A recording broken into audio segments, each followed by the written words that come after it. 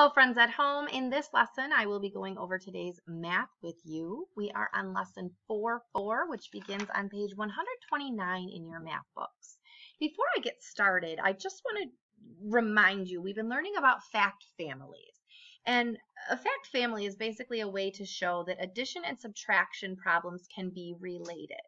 Often, if I'm not sure how to subtract, if I can figure out how I could add, it will then give me the answer to the subtraction problem. An easy way to do that is using a number line. And so for today's math, I'm going to show you how you can use your number line to figure out an addition problem that will give you the answer to a subtraction problem. So if you open up your books to page 129, at the top it says, Ryan finds 6 green leaves. Go ahead and circle 6 green leaves right here, and I'm going to circle the number 6 on my number line. The next thing it says is he finds 4 yellow leaves. So I'm going to circle the 4 on my number line. You should circle 4 yellow leaves. Now the question you should underline says, how many more green leaves are there? Well, if I count from 4 to 6, 1, 2, I can see that there are 2 more green leaves. This works because 4 plus 2 equals 6. Therefore, 6 take away 2 equals 4. Let's go down now in your book to the part where it says practice. And I'm not going to do the ones that they filled in the answers for you. I want to focus on the ones where we need to come up with the answers. You have a number line in your book right here. I'm going to write on the number line at the bottom of the screen. You should write on the number line in your book. So the first thing that you should do when you look at this equation is say, what numbers do I already know? Well, I know 10, so right now on your number line, circle 10, and I'll circle 10 on my number line. And I also know the number 7, so go ahead and circle 7 on your number line, and I will circle the 7 on my number line.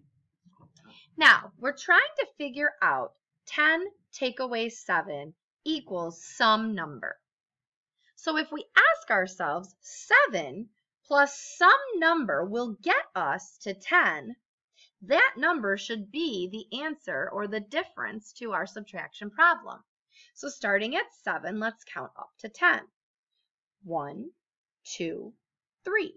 So 7 plus 3 is 10. Therefore, 10 take away 7 must be 3. So you can put your 3's on both of those lines. Now I'm going to skip down to number 4. Because again, I want to work on the ones that we have to solve. So on our number line, since we already did circles for 7 and 10, I don't want to do circles again, because if we do circles again, we might get confused when we're doing our jumps, trying to figure out where we're jumping to and from. So let's use triangles to circle our 6 and our 2. So here's the first number we know, it's a triangle. And here's the second number we know, it's a triangle. So now I'm trying to solve for 6, take away 2 will give me some number. So to do that, I'm going to say 2 plus 1, 2, 3, 4 equals 6. So 6 take away 2 must be 4. Let's go now to the top of the next page, and in this part we are looking at some equations and we're going to be connecting the related facts. So the first one they did for us, 10 minus 3 is 7, so you can go ahead and trace the 7, draw your line down here, and this missing number will also be 7. So let's take a look at number 6. We have the numbers 8 and 0. So on your number line right now, circle your 8 and circle your 0. And if we're trying to figure out 8 take away 0, then we can ask ourselves 0 plus what number would get us to 8? 0 plus 1, 2, 3, 4, 5, 6, 7, 8 hops gets us to 8. So if 0 plus 8 equals 8, then 8 take away 0 also equals 8. So we can connect these two problems. 8 minus 0 equals 8, and 8 plus 0 equals 8. The last problem there, we have a 9 and a 2. Let's use triangles to mark our 9 and our 2, and let's count our hops. That's 1, 2, 3, 4, 5, 6, 7.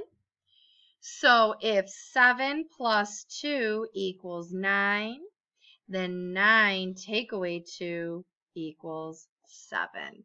So go ahead and fill in your numbers, 7s, and connect here and here.